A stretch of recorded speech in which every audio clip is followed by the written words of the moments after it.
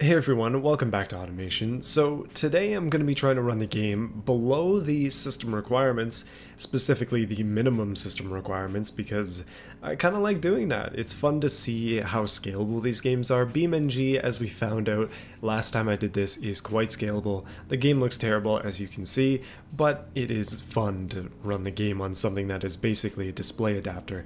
And that card is called the NVIDIA GT 610. It's back again. So let's start off by checking out what the minimum requirements for automation are, and there are a few things to consider with this as well, because BeamNG is a game where you're constantly in motion. Obviously it's a driving game, it's a physics simulator, so stuff is happening, things are moving, you're driving, so you're moving, and having a high frame rate is beneficial in that area. But automation is a glorified spreadsheet simulator, and you don't need 60 FPS in Excel to be enjoying it.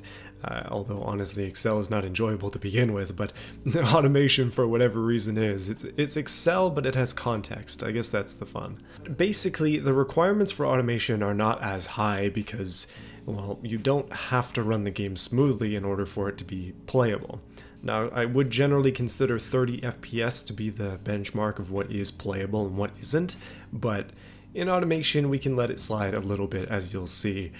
So the minimum requirements for this, they got Windows and all that, dual core, we have 12, so we're good. 4 gigs of RAM. Graphics is where things get interesting. So Intel HD 4000 integrated graphics, I don't really care, we're not going to measure that at all. But the interesting stuff is the GeForce 400 series, and they just list the entire 400 series, so that's what we have to compare it to. And the Radeon HD 2000 series, which is again another series. The problem is the Radeon HD 2000 series came out in 2007, so it's been a while since those ones were on the market. And the GeForce series, a little bit newer, but still fairly old tech. Now the funny part of this is that it is asking for DirectX 11, and we got to keep that in mind moving forwards. So as a baseline, this is the NVIDIA GeForce GT 610. Mine is a Zotac version. It is 2 gigabytes of memory, although that doesn't really matter. It doesn't matter how much memory you have if the actual processor is not very quick, and in this case that is the case. So we're not limited by memory, we're limited by power. As I said at the beginning of this video, it is more of a display adapter. It is not something that really is meant to play games, but you can play games on it, and so that's why we're using it in such a way. So our first comparison is going to be with the 400 series. Now I know that I was just talking about how Excel is boring, and you are currently looking at a chart that was made in Excel. I like Excel, to be honest with you, but I like making charts. This is one such chart. It's comparing the 400 series to the GT 610. And if you're not here for a graphics card history lesson, then too bad. You're going to get some learning done today, because we need to compare these cards to the GT 610 so we know what we're working with. Now basically what I've done is I've got all of the relevant data from each of these cards and how they compare to the 610 from TechPowerUp, and what this measures is essentially their specs. It does not measure their actual gaming performance. It does not mean that the GT 610 is actually twice as good as one card or half as good as another card in terms of frame rate. It's basically just the specifications. So real-time gaming performance might differ. And obviously it depends on the game too, not all games are created equal. But that being said, this chart measures the 400 series cards versus the 610. Now the big line in the middle there is 100%. So if it was 100-100, that means that they're equal. So for the example, the 405 OEM A version, which is some really weak OEM card that might have been made by HP or Dell or something, is 220%. Which is confusing because you would think that that means it's 2.5 times better than the GT 610 or something like that, but what it actually means is the GT 610 is 220% more powerful than it. So that's the way that this comparison works. Jumping down to a mid-range GT card, the 440, the GT 610 has about half of the power of a GT 440. So I don't think when the automation devs were talking about the 400 series that they were talking about the 405, but basically anything GT, it's probably better than the GT 610 according to my graph here. The absolute top of the range, the GTX 490, when compared to the GT610, the GT610 is 15% the power of a 490, which is pretty darn funny. So this to me makes sense. This kind of chart makes a little bit of sense. It's funny that a series 2 generations before the 610, almost every card in it is better than it, but that's just how it works sometimes, at least in specs. That's how it goes. Now, compatibility is a different story because the GT610 natively supports DirectX 11, and that is very important for our thing today. But let's get on to some cards that do not support DirectX 11. It is the HD 2000 series. Now, I must reiterate here that these cards came out in 2007. 2007! That was a long time ago. The GT610 came out in 2012, so I guess 5 years difference isn't...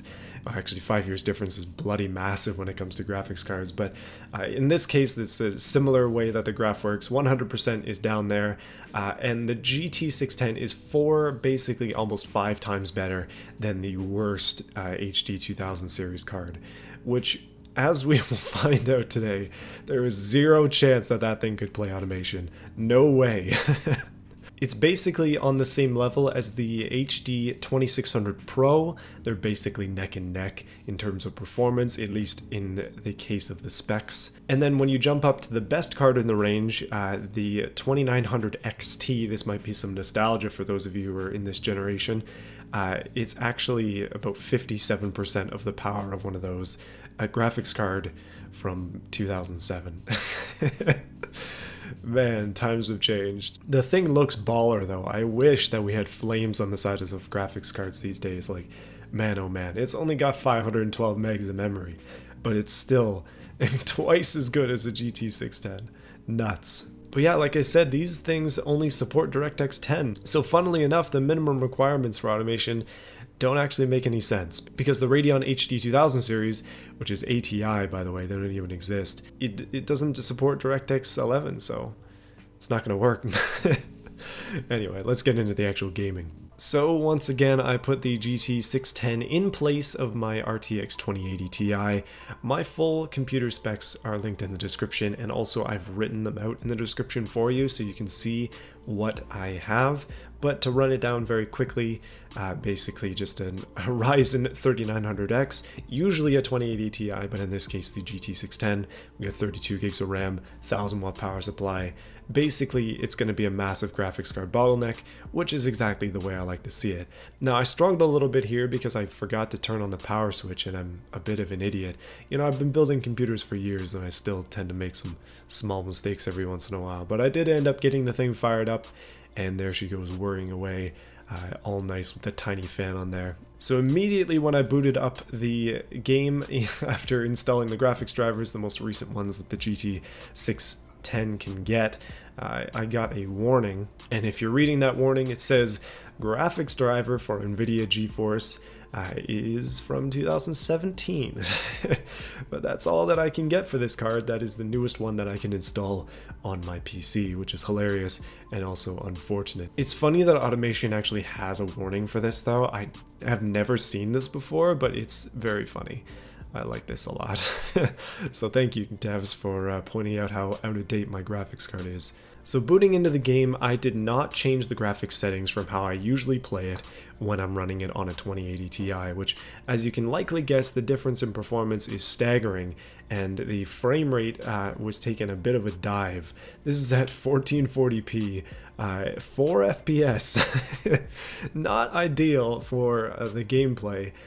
Yeah, this is definitely unplayable. So very quickly I went into the settings and decided to change some stuff up. First thing that I did was drop the game down to ultra low, because that's pretty necessary, and that includes 50% resolution scaling, which makes a huge difference. So basically what that does is it means that whatever resolution the game is rendering itself in, it's going to half that and then upscale. So at 1440p, that means the game is actually only rendering at 720p, and then it's upscaling it to 1440 for the purposes of the monitor, I guess, but it's a cool way to do things, and resolution scale is something that's very helpful for ancient graphics cards.